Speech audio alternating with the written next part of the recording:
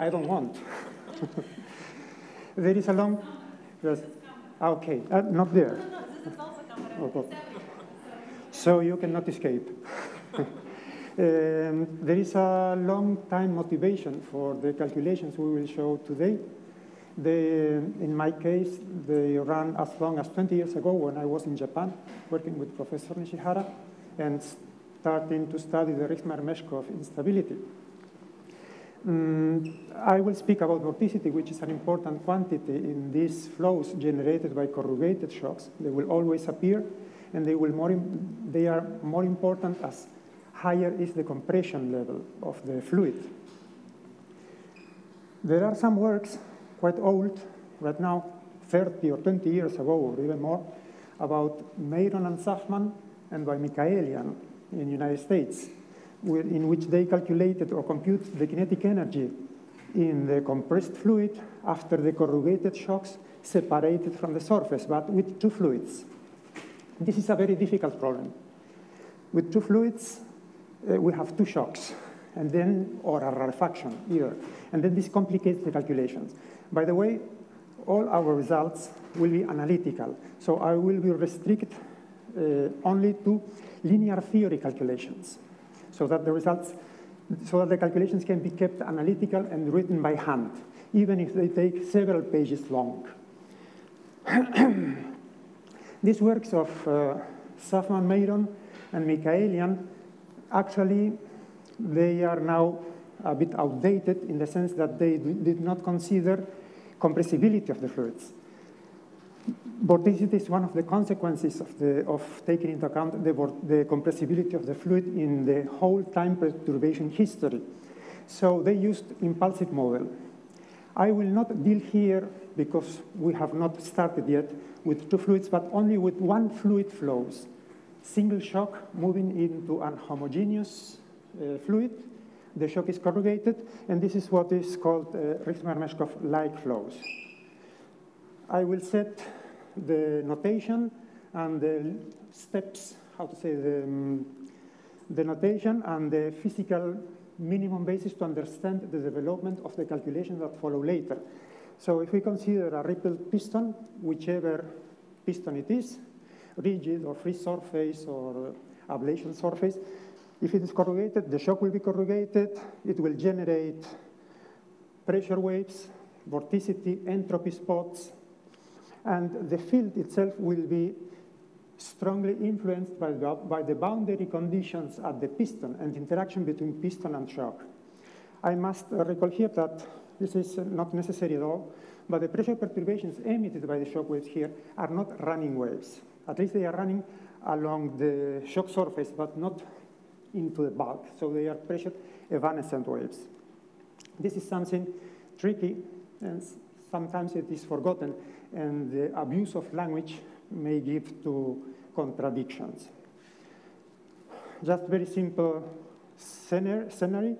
So we consider a rippled shock wave. In front of it, the fluid is homogeneous. Behind it creates perturbations in density, velocity, pressure. We define the shock Mach numbers upstream and downstream. Sorry. Even though I teach every week, my mouth tends to get dry as I speak, then I need some water. A very important parameter in these flows is the slope of the Rankine-Hugonot at the final state. So the larger is alpha, so the nearer to 90 degrees, so the larger will be the perturbations in after vorticity. So this is something to be taken into account. And I define here this quantity. This quantity will be very important for the later discussion. It is the time at which the shock arrives to position X. Beta is the shock speed. I use the letter beta because it looks nice. Simply, that's all. The usual approach is writing the fluid perturbations, the fluid equations, perturbing them, obtaining here the wave equation, Laplacian pressure equal to the second derivative of pressure. And for the sake of simplicity and that everyone can understand my language, so I just comment that this is the scalings of the adimensionalizations, of the normalizations of the different quantities. So the fluid equations transform in this, and the wave equation transforms into this. Along the history, well, several ways of dealing with this analytically. Fraley was probably the first one to deal with this and solve this equation with Laplace transforms in Cartesian coordinates. But even though that's quite interesting, the system of equations that results at the end is really horrible and very difficult to understand the algebra, or at least to follow it. However, there is a very nice reference here of the 1960s in which these people used this variable change, kind of imaginary polar coordinate transformation, if you like to call it like that, in which this is the relation between Cartesian and the new coordinates. In these new coordinates, the wave equation is separable. So the wave equation splits into these two quantities, into these two equations, the solutions of which are this infinite series written here. These infinite series are very nice to handle analytically. And they are represented by some coefficients here with the index 2 and Bessel functions, ordinary Bessel functions of order nu here and here. H is just a pressure gradient, so it's the derivatives of the pressure along the normal direction. If we go back to Cartesian coordinates and try to write the pressure perturbations in the whole space between shock and piston surface, this will look like this. This combination of time and normal position, and here again we have, yes, this invariant quantity, the, how to say, the interval, so to say. A natural question is, and this is not trivial to answer, how can we integrate this analytically to obtain information on the velocity fields at any time and at any position in space? So this is actually difficult if we do it by brute force, just asking Mathematica to integrate it in time, and it will take a lot of time and it will collapse, and then that's not the way. What we have found is that there is an extremely beautiful theorem called Graph's theorem. It's a kind of addition theorem for Bessel functions, in which this expression here can be rewritten as an infinite series. This is, some people may think, what is nice in this change? Actually, there is a lot of information we can extract from this transformation. If we substitute these equivalences here and here into here, we can integrate the equations very easily in time and very easily in space and get information on vorticity, kinetic energy production, and follow the profiles of the perturbations as run goes from 0 to infinity. This Graph theorem is already very well studied. Of course, it is written in Watson's book, a classical treatise on the theory of Bessel functions. And if we continue, I arrive here to an important point, because this created a lot of confusion in the last 20 years, at least discussing with other people, and still is creating problems. So, for example, I will not show here how we get this expression, but this is the tangential velocity at position x and time tau. It's not at the shock, not at the piston, it's at any position in the middle, at any arbitrary time, greater than tau 0. It is composed of two terms. This is the initial velocity deposited at that point by the shock. Then the shock goes far away and radiates pressure waves. These pressure waves create accelerations and negative accelerations and compress and rarefact the fluid particle, so giving rise to delta Vy. So this is the increment in velocity starting from this. This quantity here, if we plot it in space, Vy and Vx, the initial velocities created by the shock at different positions in downstream, this field is rotational. All the vorticity is contained here. And this is the action of the pressure waves. So this is irrotational, absolutely. But it has an asymptotic in time, which adds to this velocity here. So this is important and not so easy to distinguish clearly which effect comes from which zone.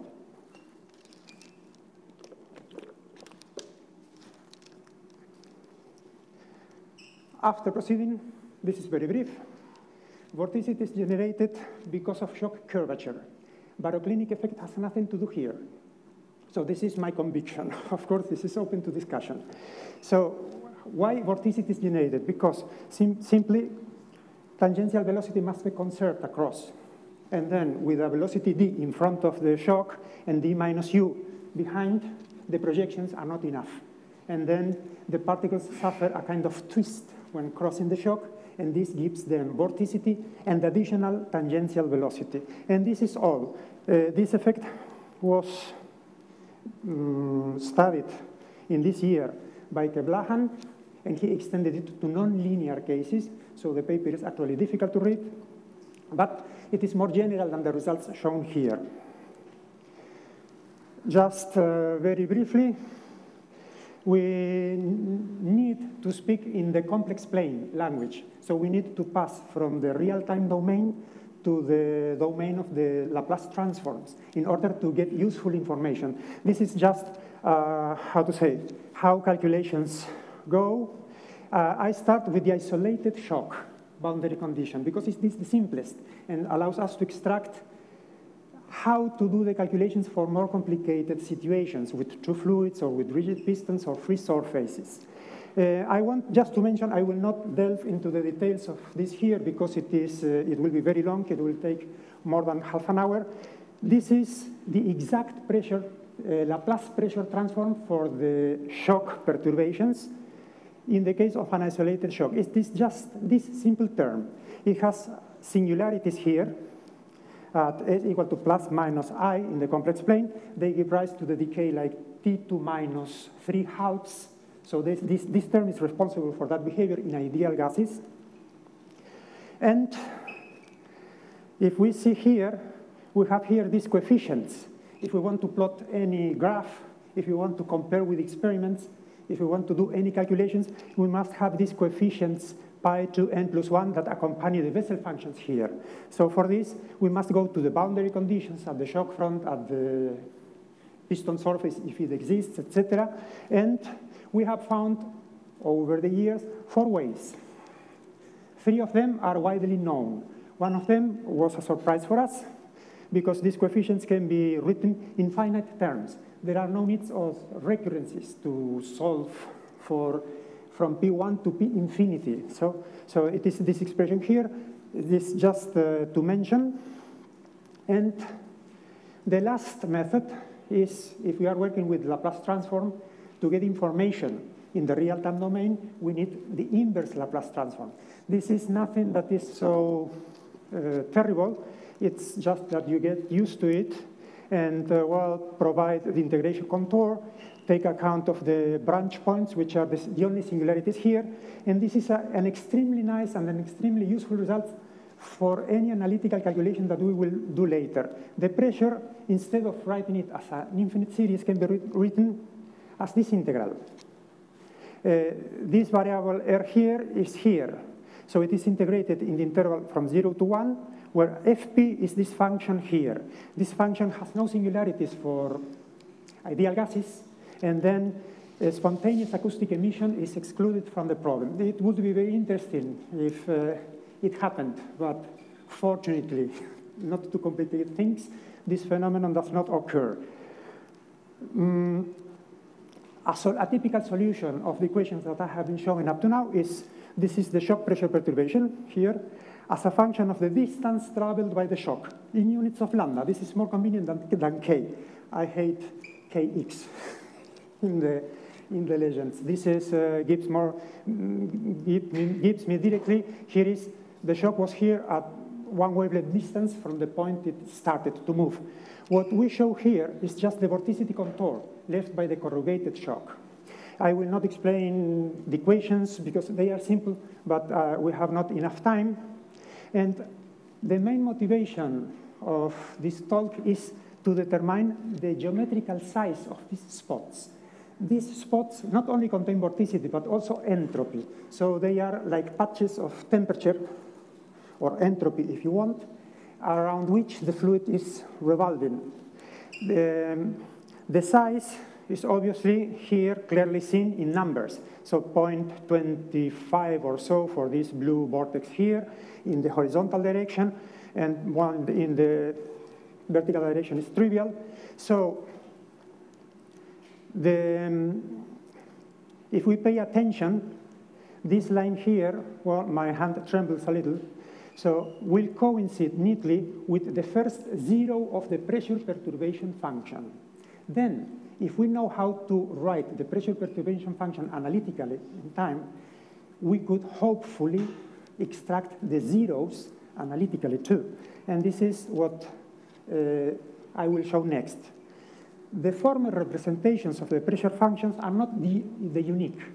It can be represented as an infinite productoria of this form, where these here, Rj, are just the zeros that I showed before.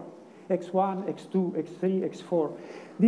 This behavior is typical of Bessel functions and also of trigonometric functions. If you look into Regic and Gradstein book and Abramovich, Stegun, etc., you will find this is standard knowledge.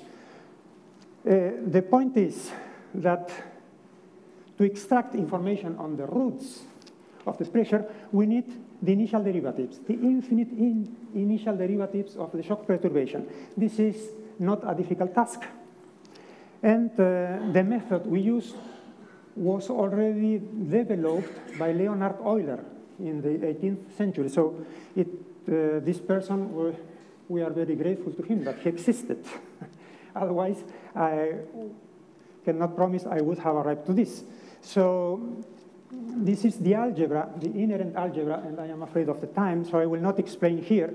But this R1 is the first root of the pressure perturbation, and it is inside a nested chain of intervals. So if we increase the index k, we will get improved determinations of the first root.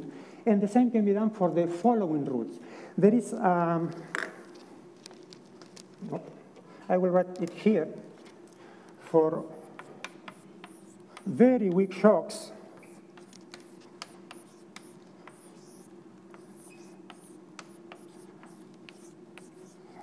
the infinite series collapses into a unique term, this one here. This Bessel function decays like r to minus 1/2 divided by 1 unit. It is minus 3/2. Well, this possibility allows us to get information on the weak shock limit about the size of the vortices. And this is what we show next. We have here the zeros of the pressure function as a function of the shock Mach number. So for very weak shocks, they increase like this quantity which diverges. If the shock becomes weaker, the vortices tend to become weaker, but to separate from the contact surface. When the shock become very strong and the level of compression is high, the vortex size reduces to less than 1 wavelength. It depends on the case. And of course, this is what we see here. For this 5, we had 0.5 for this gamma, for this air, shock moving in air. Here, we just plotted the differences between the different roots. A very nice result is that after the third root, all the roots become equally spaced, like Bessel function zeros. So there is a close connection between these functions that represent shock perturbations and Bessel functions. This is to complete the picture. When the shock runs very far away, it will have left velocity perturbations. I show here the black line is the complete solution. The blue line is the solution far from the piston, and this exponential should be the solution near the piston. This is for normal velocity, and this is for tangential velocity. We have here a shock Mach number equal to 3. It is not weak.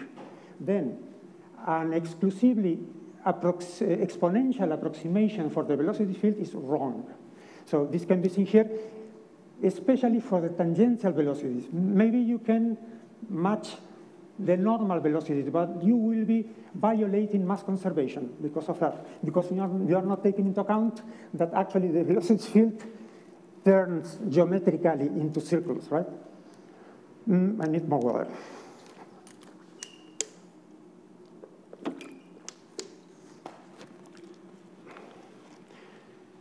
This is the basic question.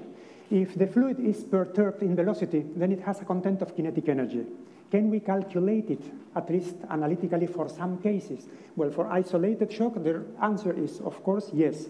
For other boundary conditions, calculations will be more laborious, but it is also true. And in the future, for the classical two fluids Richtmyer-Meshkov configuration, we hope to do so too.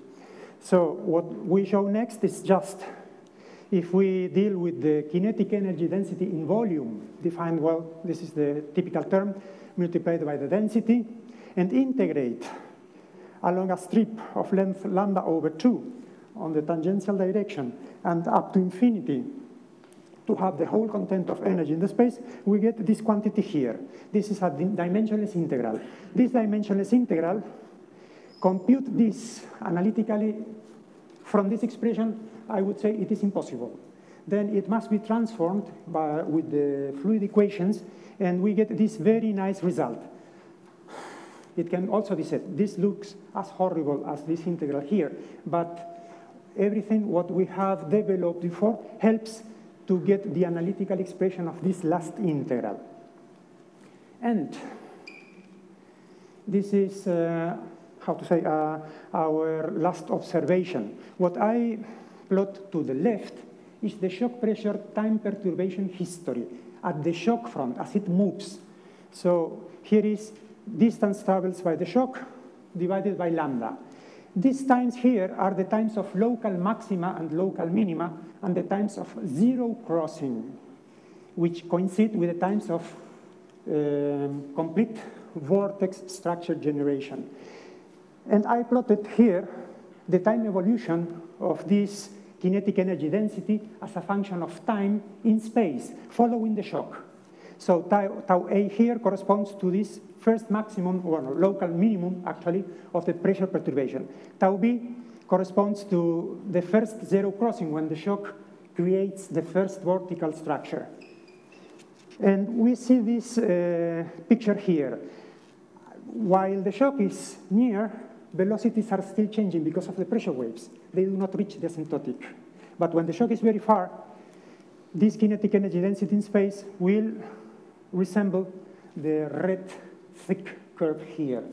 And a nice surprise. If we plot this asymptotic kinetic energy as a function of Mach number, we see that for very weak shocks, the contribution is a sudden exponential because in that limit, impulsive model is okay. And then with the exponential is more than enough. But as shock strength increases, I find this really, really tempting to continue studying. If you look, the local maxima and the local minima as a function of the Mach number, they tend to coincide in space. And a substructure is being created in the fluid in which kinetic energy is being, how to say, I would not say stratified, but concentrated in spots of intense motion. Yes?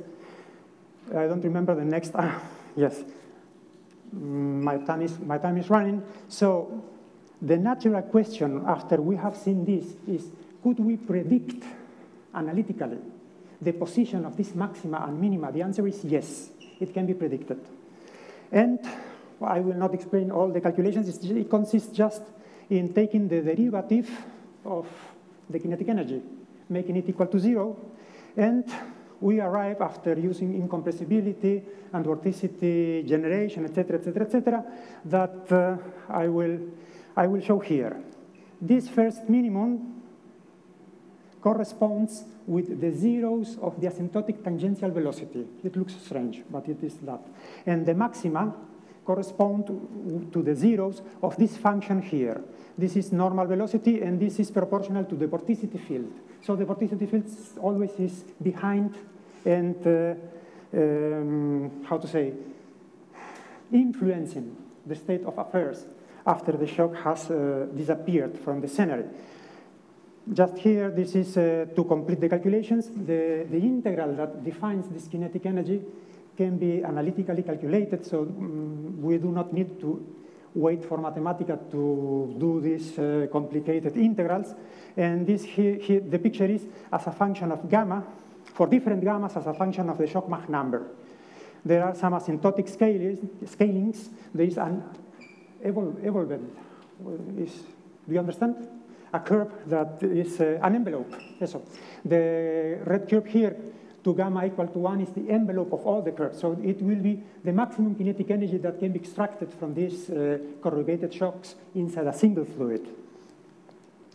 Just to mention, the exact solutions are several pages long, so it is no sense to write them by hand. But the different physical limits can be extracted very nicely, and this, well, Wouchuk limit, it starts growing like the intensity squared, and later we have strange powers here due to the vorticity field.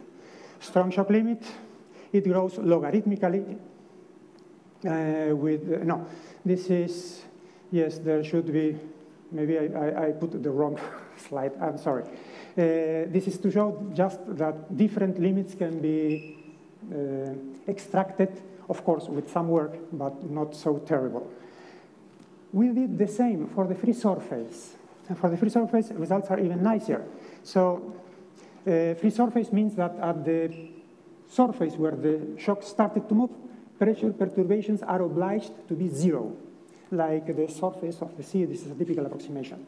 And then we see here velocity, tangential, normal velocity, tangential velocity for different times following the shock. And maxima and minima agree quite neatly with the maxima, minima, and zero crossing of the shock pressure history. So if we plot the kinetic energy density as a function of time, we still preserve the same correlation between these times and the times at the shock time evolution. Just, I am going to finish.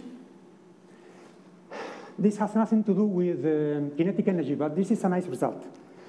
If we plot at the free surface ripple, the ripple amplitude as a function of time, so its velocity will asymptotize in time quite rapidly. And its ripple amplitude will do the following, that we have also observed in two fluids, either in simulations or in experiments. This is, red line is the amplitude of the piston ripple, piston corrugation as a function of time. The dotted line is the asymptotic. The asymptotic here has obviously velocity multiplied by time, but this ordinate here is not the initial post-shock amplitude, but rather a lower value.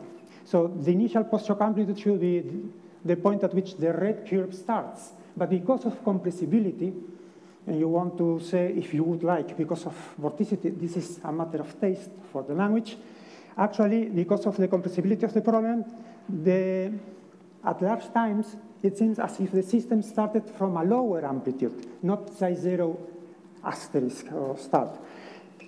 And the nice point, and this repeats at almost at any experiment we have seen or simulation. The time at which the asymptotic crosses for the first time the complete solution here coincides very neatly with the time when the shock reaches his first maximum. So the shock has not yet formed the complete vorticity field, and the interface knows what will be the value of the asymptotic velocity. So this is, sounds strange, but it leaves open an interesting question. If this is so, and this is confirmed by many calculations, this may mean that the asymptotic velocity, to calculate it, we need the whole time pressure history. Perhaps with much less information, it could be calculated in the future. And I think I am out of time. I cannot well, it's not.